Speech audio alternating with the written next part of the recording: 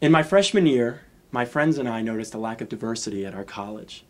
So that's why we started an organization called Color Me Blind. Okay, let's get started, you guys. We have a lot to cover today, and we only have a week till the diversity rally. But let's first give ourselves a round of applause, because we've been doing some excellent work. But now it's game time, you guys. It's time to focus all of our energy to this thing, because we want our school to hear us when we say, hey, you know, it's time for a change. But first, I want to introduce to you all the newest member of Color Me Blind, a girl who I think is going to bring a lot to this group, Miss Caroline Jenkins. Hi, everybody. I'd just like to say my name is Carolyn, and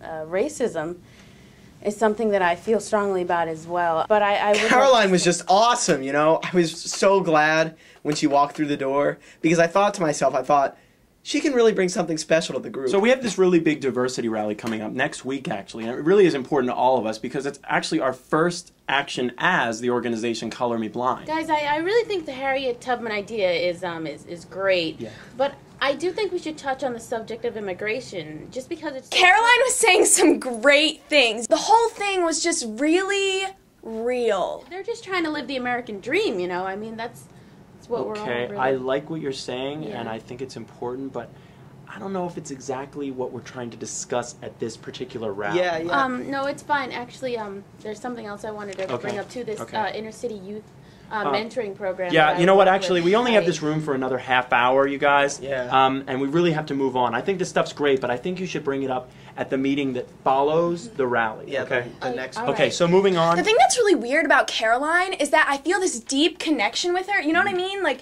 it's just, I've only known her for a short period of time, but she's just so down to earth. I can't even put it into another word besides earthy. Okay, so we have Malcolm X, Kwanzaa. There's my reggae song. Right. Yes. You guys, brainstorm. Caroline should speak at the rally. Yes, that'd be awesome. Oh my God, I don't think that'd be a good idea, guys. Oh, I come get on! Caroline may not want to admit it, but she does have a quality about her that I see, and I think that you see too. Which quality? The leadership quality. Oh, yeah. And also, you know, she could bring people to their feet like none of us could. No. Like, I couldn't do it, and I don't think you could either. No. She'll be giving her speech, you know, doing her thing, and people will rise to their feet and swing their arms and go, "Amen, Sister Caroline." Hallelujah, deacon. I don't know. But Well, I don't know if she's religious, but... come on, Caroline. We're all going to say something. We are? Well, no, but Caroline, you should. Yeah, you should be one of the primary speakers, really. Yeah, You'd be okay, great. yeah, I'm flattered, but I just don't want to do it, okay? It would make me Oh, but really it'd be uncomfortable. awesome. Like, you could talk about, you know, what it was like for you to grow up in the city. It'd be great. Yeah. But I don't really think Bowie, Maryland is a city. I mean, I pretty much grew up in the No, suburbs.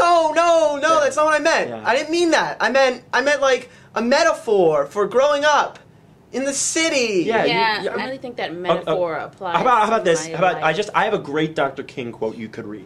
We will be able to join hands in singing the words of the old Negro spiritual. Free at last, free at last. Thank God Almighty, we are free at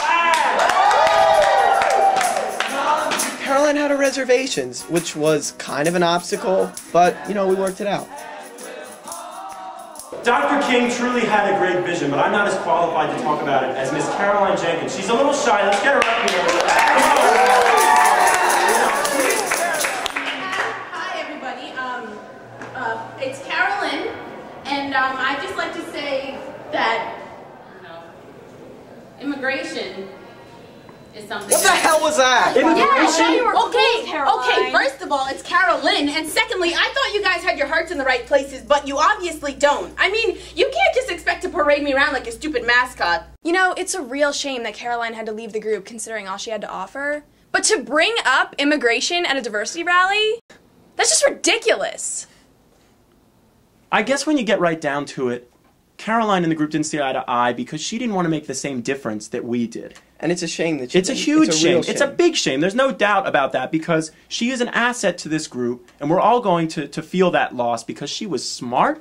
She was organized. She was organized. She was really organized. She was focused. She was articulate, which is a very good quality to have. And she brought an overall positive vibe to the group that all of us are really going to miss.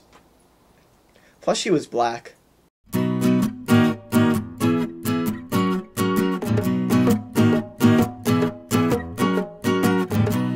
Come together. Come